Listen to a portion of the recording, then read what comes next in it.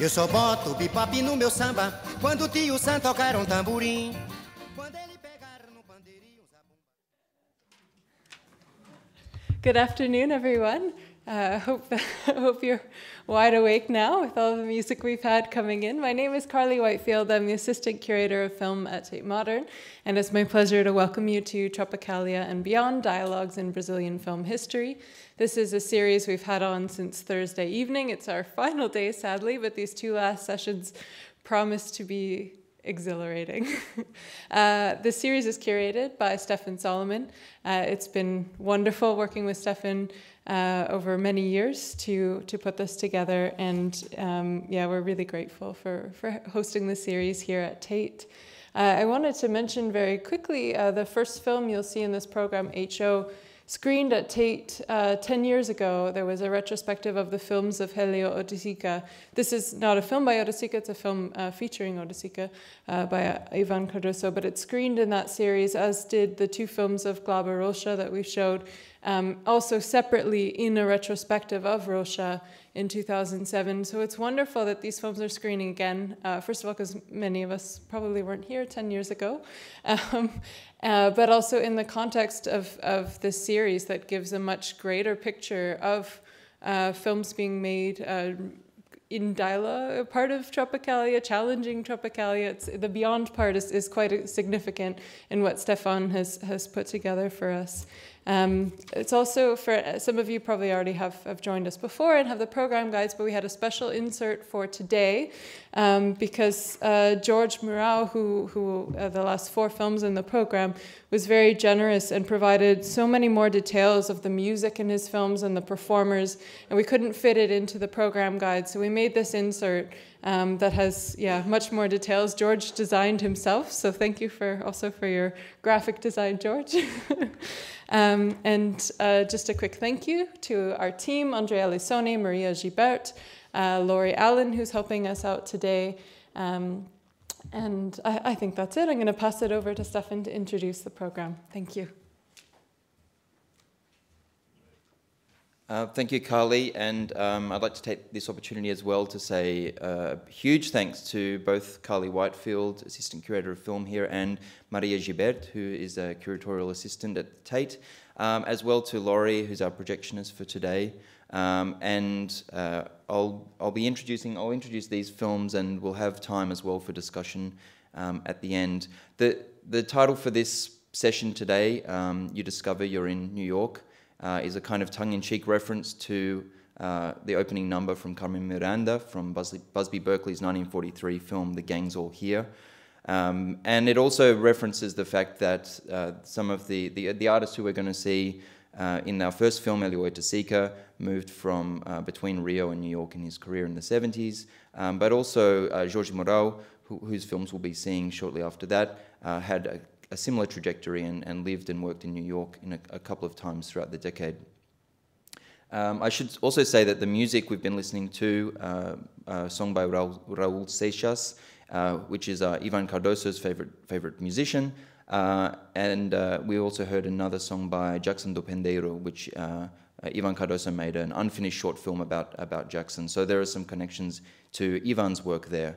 I won't say too much more about this film, except to say that the connection with Oiticica is very interesting in George's career, and maybe we'll have a chance to talk about that a bit later. But I met George this time last year in Rio, very fortuitously at a party in Santa Teresa, and it was wonderful to meet him because I don't think I would have discovered his films otherwise had I not been there. We talked about his films, and then George very generously hosted me at his house and showed me his work, and also gave me a bit of an introduction to what he calls his Arquivos Impossibles, which we'll also talk about later, his Impossible Archive, and his various collection of elements that he's, and artifacts and films and writings that he's picked up over the years, among other things. But perhaps that's enough. We'll talk a lot later, but for now, let me introduce Jorge Mourão. Jorge.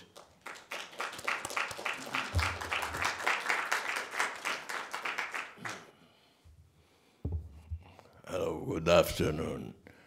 First of all, I'm very pleased to be here. It took a very special expert, young man like this, to find me in Brazil, because I used to be kind of hidden from all the circumstances of repression and my style of work. So it was really a great pleasure to meet Stefan, and who was kind enough to invite me here with 4 of my trash films. These films were made, sorry, in the early 70s, and especially the first 2 ones, you're gonna check down there. They're very poor in technical quality, because I don't give a, sorry about the word, I don't know a better way to say English, but I don't give a shit about technical. I really like the content of it, the impression that makes it. If it's blurred, out of focus, I don't matter. My films were filmed, that's redundant, in separate, maybe most of you don't know that, small format. We use small cameras. Nowadays you have the digital cameras. By that time, a small separate camera is like a portable pistol, because in Brazil in those days, anything bigger than that, a 60 millimeters camera, if you go out in the street, you would immediately be confronted with a bigger arm or gun from the repression. So it was a way of registering these things. There's another thing that I praise very much. It's part of my work. I don't think it's a virtue. It's just a style. I never edit my films. They were edited in camera. And those of you who know separate format, there used to be some cartridges of 3 minutes long. You put like a bulletin. So if I have money to buy 1 cartridge, my film would have 3 minutes.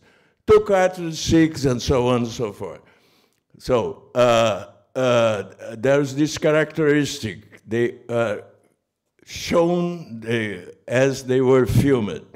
No editing, and the incident sounds happen occasionally. To make it short, because you're gonna, I hope you're gonna see the film, they are full of, they are kind of homage to Spielberg, which you all know, that make lots of special effects. My films are plenty of special defects. Thank you. Now.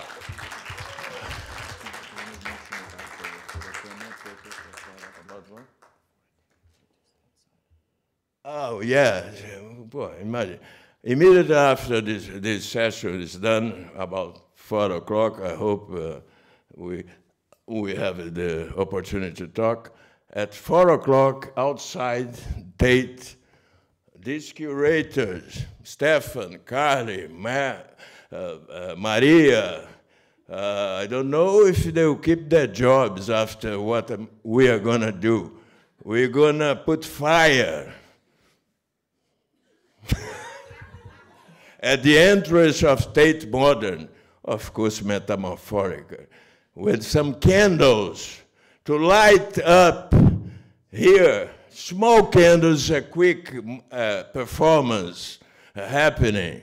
So hopefully that we can enlighten the darkness of censorship, dictatorship, and cultural repression that's getting again in Brazil nowadays. So we all invited, 4 o'clock, after my films and before Noelton Films and Zé Celso Martínez Correia, is not it's a hyper incidence that you're going to put small candles to try to enlighten Brazil, and direct reference to the film of Noilton and Zé Celso that's called Rei da Vela, the King of Candles, right? The last thing, as my work is completely loose, unorganized, anarchistic, I always prefer to make it than organize and not even to show it. He provoked me to organize and show. Anyway, but I decided some time ago to put some order on this chaos. So we're going to witness one of these trials of bureaucratic organizing of the Arquivos Impossíveis. Here's my stamp that I'm going to stamp this catalog. This catalog. That's mine, and that's his. Okay, so much for that. Enjoy it. Thank you very much.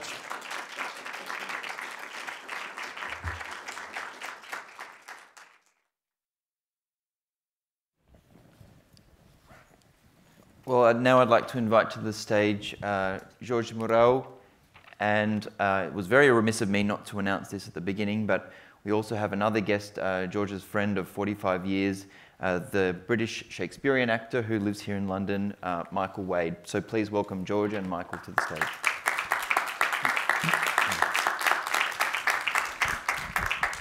I'm going to put this a little bit further because his English is much better than mine, so I have to have some precaution. So, we can understand you fine. I'm glad you can understand, because sometimes I can't even understand myself. These films were made in the 70s, as I told before, in a very precarious situation. I'm sure most of you know that by that time there was a coup d'etat that stayed for 20 years. Right? From 64 to 84, these films were made between 72 and 79.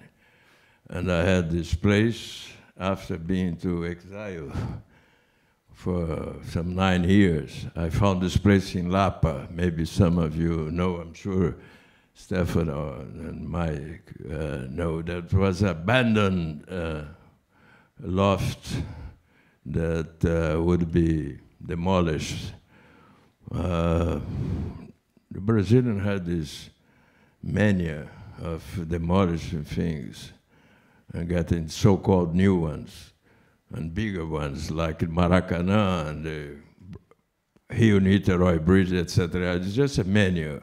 I consider it underdeveloped mania to compensate that the pretentiously big things. So anyway, as this would be demolished in 6 months, I kind of squattering in. And as also it's a Brazilian characteristic that just people say things, and politicians, of course, although this impregnates the people too, that talk and don't do it. So I stayed, instead of 6 months, I stayed 10 years there. So that's the background scenario of the first 2 films. This place was a kind of creation, it's a laboratory of creation. I used to live there during the use, work, hate, love, make love, lots of it, fortunately. And I was impregnated for the atmosphere. And that was the prehistory. Then, as I said, come this brilliant young man, Stefan, that I don't know how, but doesn't matter. He discovered me there because I had this mania. I'm a compulsive doer, you say, fazedor, and never cared about organizing what I did, what I used to do in film, theater, newspaper. I'm right too.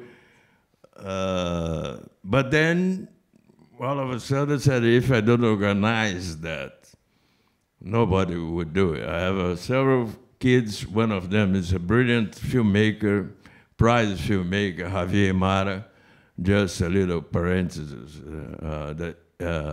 All of you, of course, that are interested in Brazilian cinema knows the famous word by Glauber Rocha, that's one camera na cabeça, one idea in the head and a camera in the hand. So this son of mine made a film on these manifestations in 2013 that was called One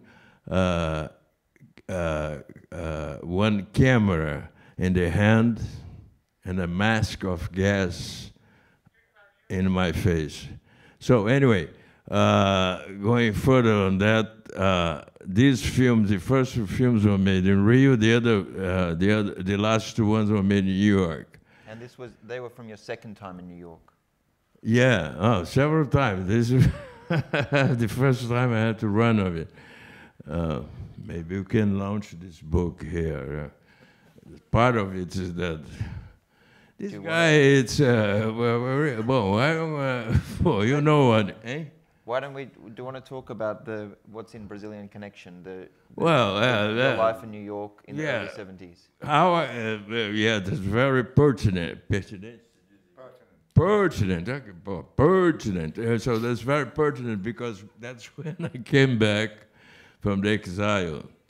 I was running from those nice persons from FBI and Interpol. But I made it to Rio after a long time running from them. Because I used to do some, I always been fond of alternatives. Now, I never thought for a long time, the conventional thing. By the way, I have to step it. That's a very nice convention situation and convention organization. Only Stefan could do this to me. But anyway, and then I was doing some kind of commercial alternative business operation. Alternative kind.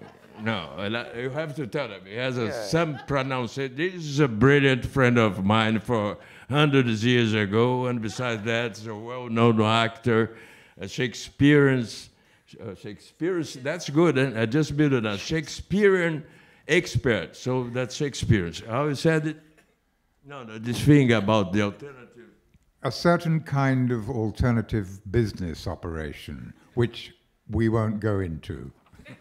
Can you dig that? This nice pronunciation. Anyway, and so I came back to Rio and found this place, and it was the prehistory of these travel tricks. And so I found this place in Lapa. Some of you, I'm sure you know. Now, the Lapa is a sacred place in Rio.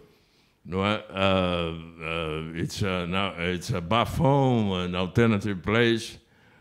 This guy that's hiding there, Hilton also used to live there, was frequent to this place. So that's what it happened this place. And what are you talking about? So that's where the first two films were shot in the loft. That's where the first two films were shot. The A Pátria, just short to make it short, we have time to think. Once I be here, I have to obey this timing thing. Anyway, A Pátria, the first of these films, it's a 3-minute films. I think I said that before, but anyway, quickly. My films are edited on camera. So this cartridge of Super 8, which was the support, they used to have 3 minutes time. So if I have money to buy a cartridge, my film would be 3 minutes long, which means I always made the editing, the cutting camera, on my head and camera. have a nice critic, Stefan knows, that's Carlos Alberto Matos, that he praised me with the definition, instead of blah, blah, blah, blah, all this I'm talking to you, he said, George, your films are, again, linking with Glauber. It's with a camera on hand. Make a movie. An idea in the head. Moviola. Moviola, yeah. And a moviola on the head. So I had it on the head. Boom. And this first film I made, the very first one, this is a 3-minute film. I was opening this exposition, this exhibition, this exposure. We've been all night long trying to choose the words. Anyway. To get a play on words as it was in Portuguese, it wasn't possible. Yeah,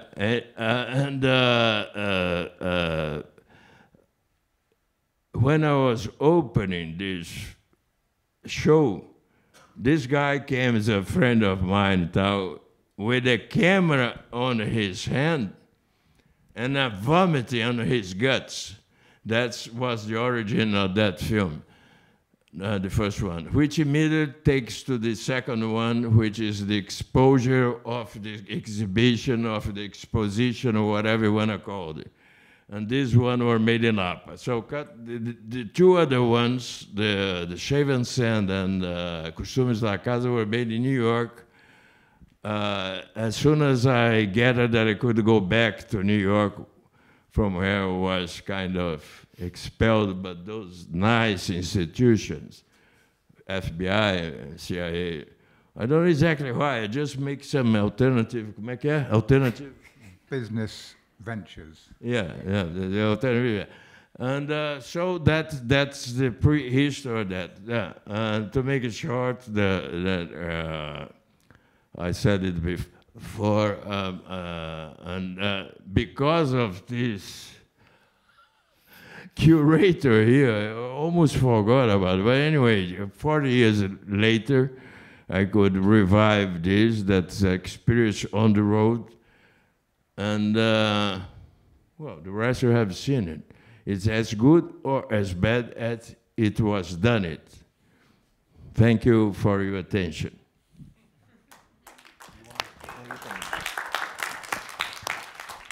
Thank you, Georgie. I've known this reprobate, as Stefan said, for about 45 years.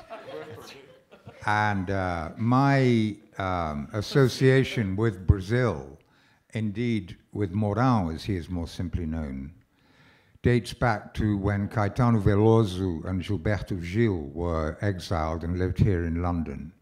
And one day in Portobello Road, I met a friend of mine who said, I'm working with a Brazilian musician called Gilberto Gil. I'd never heard of him. I'd never met a Brazilian.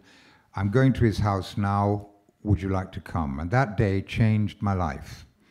And when by the way, the place was just full of the most amazing looking Brazilian women. And all my band of brothers, my English band of brothers, we all married Brazilians, and we went to Brazil when the government liberated the return of Caetano and Gil. And then I met Mourão very shortly after that, and I knew the loft very well. I never participated in any of the filming there, but I did see exhibitions and so on. Now, just explain that the loft is this place, yeah, squatter. It was a squat, but it lasted, it was supposed to last 6 months, it lasted 10 years. And it was the most extraordinary place. Now, the reason that I wanted to just explain a couple of things. I have seen, apart from last night when we were working on this, I've seen all the films that have been shown here. Now, if I had seen them as a young man, I would have been full of protest. And those of you who are young, I hope you are, because that's how the world goes round. But as an old man now, I have to say that a lot of what I've seen in this cinema in the last few days has filled me not with protest, but with despair.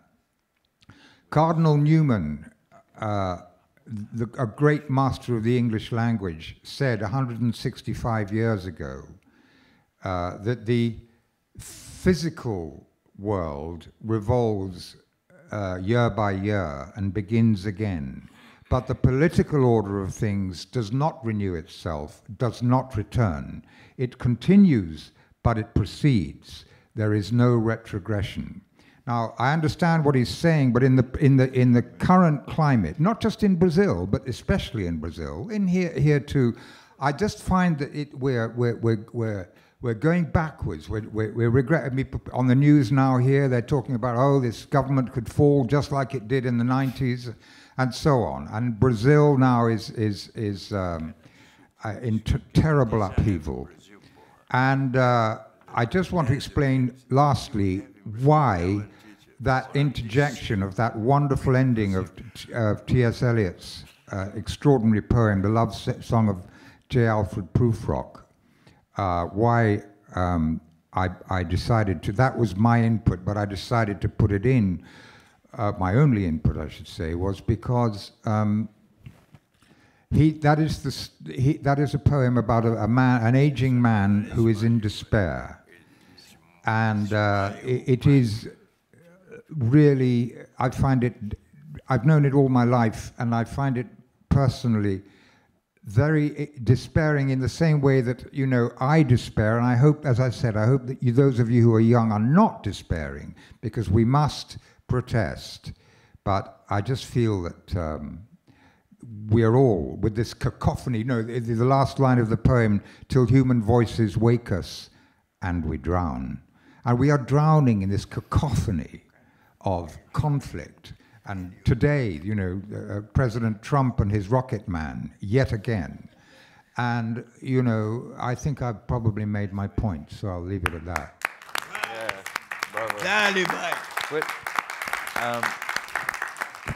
Yeah, perhaps we might have time for some questions, but I just wanted to ask either of you, I mean, again, about the films, the importance of a lot of the Super 8 films in Brazil, for any artist working in Super 8, it's not just to do with the production, but also the exhibition. It's really important to that you not only made the films in the loft, but you showed them in the loft too, and that you provided live sound as you did today.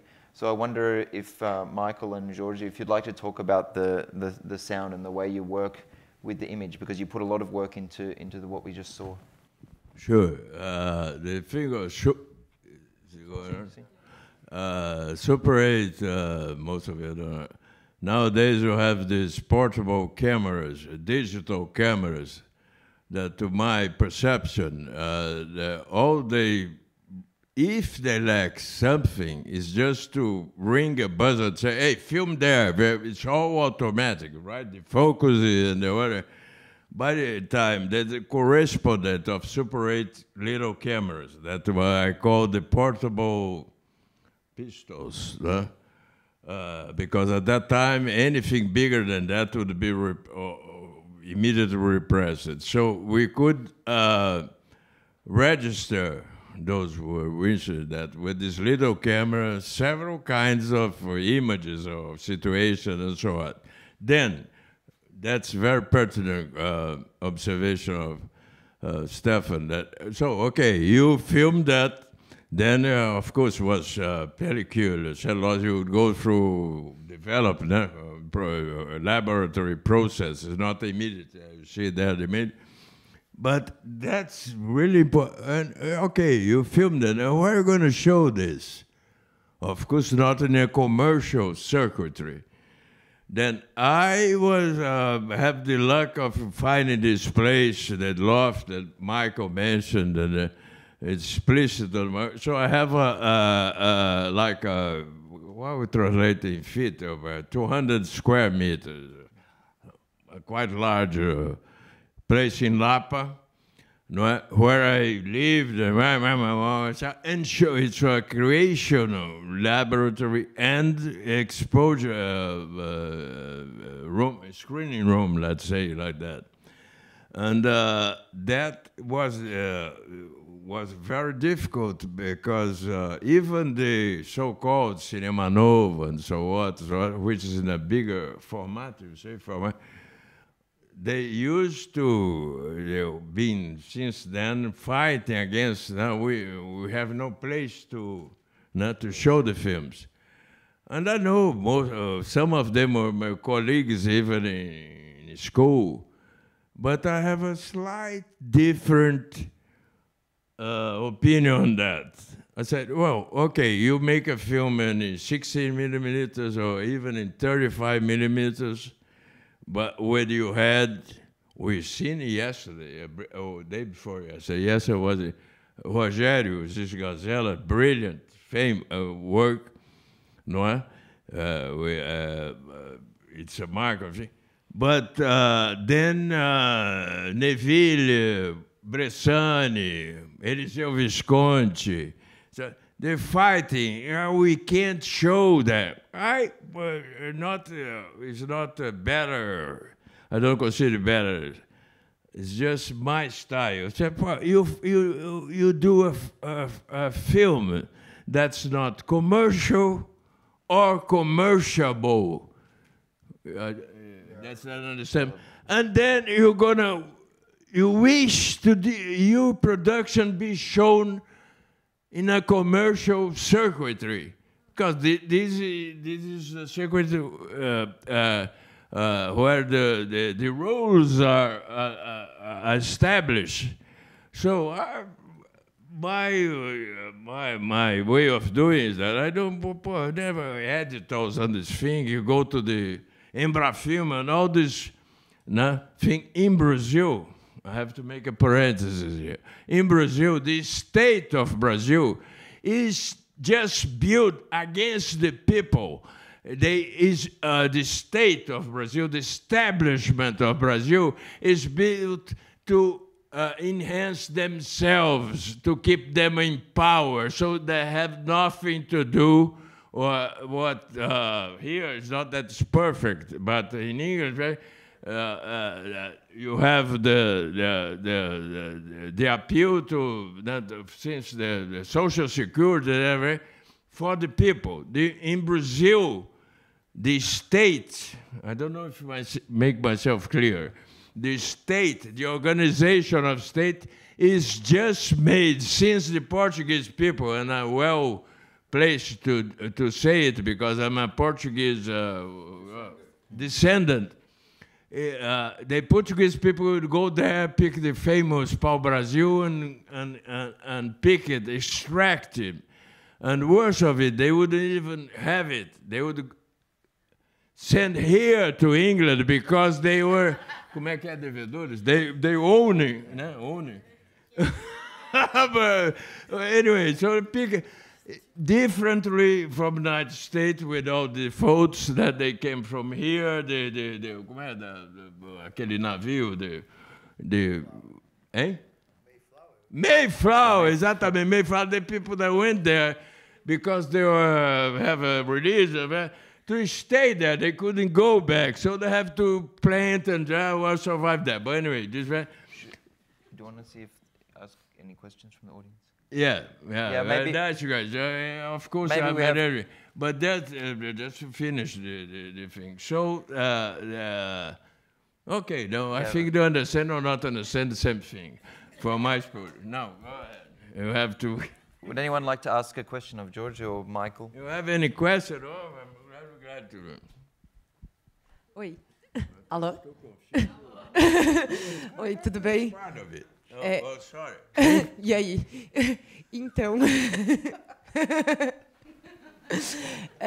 eu estava vendo que os filmes que a gente viu hoje aconteceram no seu loft mais ou menos ao mesmo tempo que o Hélio Oiticica e o Neville de Almeida estavam produzindo as Cosmococas. Você diria que esse jeito de apresentar que você está descrevendo estava na mesma linha do processo deles, transformando o cinema em instrumento? Eu acho que o Hélio tem um texto sobre isso que diz o cinema tem que virar instrumento, que puxa mais para uma coisa mais experiencial do corpo, talvez, e aí se toma uma proporção instalativa, de uma certa forma. Eu não sei quão próximos vocês foram, e eu estou curiosa. Qual o quê? Com o Neville e o Hélio. Ah, sim. Vocês estavam trabalhando próximos nessa época? Posso tradução? Can you translate? You translate what I say. Can you? The question is related to Hélio Oiticica and Neville de Almeida's Cosmococos experiments that they conducted in New York, in Manhattan, in a loft space as well, which were earlier in the 70s, and how they relate to George's films, especially to do with the corporeal aspect. Yeah, installative aspect. Thank you. Okay. Well, first of all, Hélio, Neville, and myself, who have a very common interest in, let's say, lines of production and careers of expression. And I was in New York in '72. Hélio was living in 2nd Avenue, and what was in common, I think that's the core of your question, was that alternative ways of, I'll try to do the carrying, the carreiras, you know, for you don't know. Carrying the lines. Carrying the lines, exactly. What's your name? Alessandra. Alessandra, that's it, carrying the lines. I used to say there, I wrote this, diluted several thrillers, how is it? Thrillers, 7 thrillers, and a lot of careers, a lot of lines carry on. And Hélio used to live in 2nd Avenue by that time, and I used to live in 9th Avenue. And Hélio, I'm glad you asked that, to remember that, well, January '73 in New York, first of all, the drag. In Brazil, there was an exposition or exhibition or exposure. I have a film, it's an expert language. It was one of these things of Picasso in Rio de Janeiro. And it was censored by the military dictatorship because, just to give you an idea, it's factual. You know, New York Times is a standard, it's not like Evening, it's a standard size it's not big, it's a big, and 1/8 of a page of New York Times or any this format big, it's in the 2nd page. Now you have the front page, then you turn it. It's important space. 1/8 of this New York Times edition of January, I think January 10th, was dedicated with the title, Brazil bans sale of Picasso's erotic prints. And of course, the New York Times, they're very smart on editing. And they put there a photo of a print of Picasso that had not erotic at all. And I was living there, excited. So America, a Brazilian to be, como é gozado? Be made fun of in the United States, but it's not very comfortable. And people, oh, how come that? I think you understand, you're from a country that censored Picasso. So you aim of, and I only, the answer I had, why do you think I'm here? I'm not there. But immediately afterwards, I roughed a little writing against that absurd censorship. And you made a petition as well. A petition, yeah. And as I used to live in East Village, and Allen Ginsberg, I'm sure most of you know, was my neighbor. And I wrote few words in protest against that. sent these words to Ginsberg, to Alan, and he edited, which was my pleasure to be copy-desked by Alan Ginsberg. Right? Appropriated by Alan Ginsberg. Eh? Appropriated by Ginsberg. Appropriated by Ginsberg. Appropriated by Ginsberg. She said, oh, because in between me and Ginsberg, there were the people from called UPs. UPs were the Youth International Party. They have the same head of hippies, but they are more into politics. We used to go to, como é que é aquele,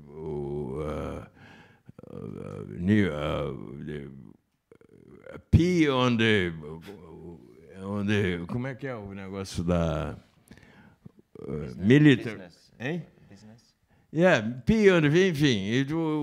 Hippies were the hippies with a political conscience. Should we just? I'm just conscious of the time because I'm again. So, but after we can talk about. But the thing is that just to finish, this and the petition was signed by several not well-known people like Miles Davis, John Lennon, and Yoko.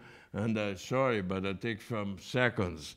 I think it's part of most of people don't know. John and Yoko were married bureaucratically. And of course, you know, in Brazil, the women takes the name, né? Aquela coisa, né? And they were so together that John, Yoko Ono, she took Lennon. And John signed my petition like John Ono Lennon too. Just a little curiosity. So I'm going to start because stories.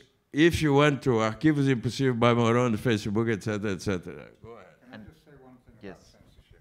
Just one, I hope, wonderful note about censorship in Brazil is that during the dictatorship, the great Chico Buarque, most of you probably know who he is, a wonderful singer and composer and a lot of protest songs.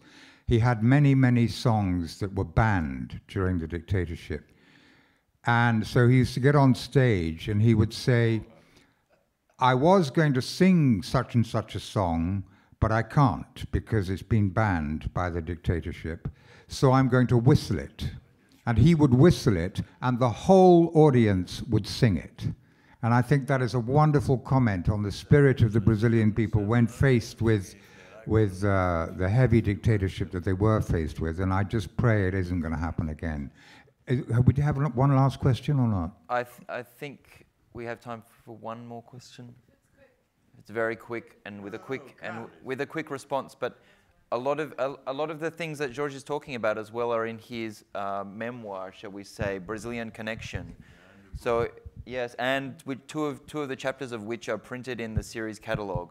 So if you'd like to know about some of the stories that Jorge is talking about, then that's in there as well. But Nara, if you have a question. Or make a petition for me to edit the book in here. I had two questions, but I'm just going to be very quick because we have no time. Yeah. So I do have 400 candles here to do this performance after.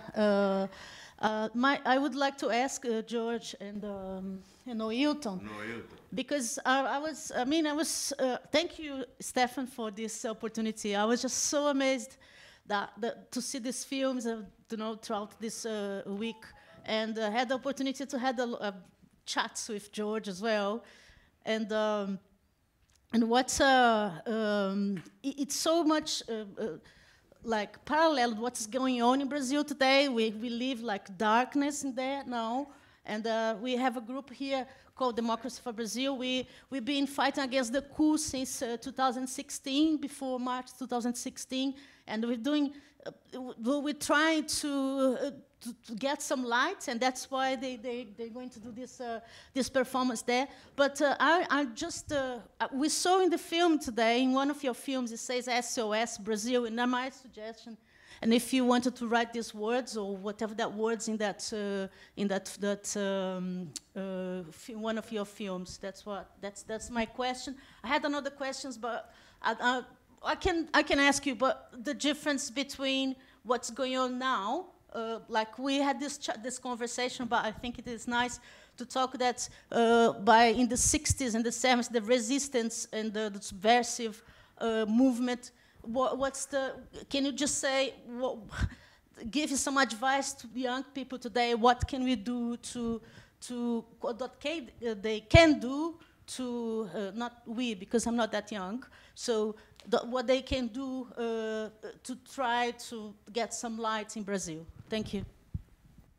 But very briefly, because we need to go out the front. To this manifestation of Nara, it's very good and strength militant, political militant. He's been here ages here, 20 years ago. But now that's the difference. You ask what the difference between. That's no difference. The state of Brazil is the same. It was built off to maintain the power of the people that runs the state. No matter what kind of government or politician, the state, the structure we have here in England, in France, European, that the state has somehow accomplished to fulfill the health service, the needs of the people. In Brazil, the characteristic of the state is that they don't give a shit about the people. They all build up to maintain their status. That's nothing saying. What can we do is just build up alternative way of living without. Now, I used to say I'm very radical about this. We talked about that. Not having anything to do. Noilton had this experience. In Brazil, we have editals, to Embrafilm, etc. I a little more radical before, but now he complies with it. Fuck the system, fuck the state. You find your own way to create your things with alternative and independent people. If you have to sell hot dogs or marijuana or whatever, you build your own life and create your own art. That's all I have to say on this. Thank you. Okay. Well, on that note, I think we should hold it there. As Nara mentioned, Noilton and Jorge would like us to go out the front of the Tate, in between the Tate and the Thames, where they'll be making a manifestation or a happening. Yeah. And then at 5 o'clock, we'll be back here, so very shortly, in the cinema again, where Noilton will be introducing the film that he co-directed with José Celso, O Rei da Vela, which is a fantastic film, and I really commend it to you. So please do come back here for that screening, and we'll see you soon. Thank you.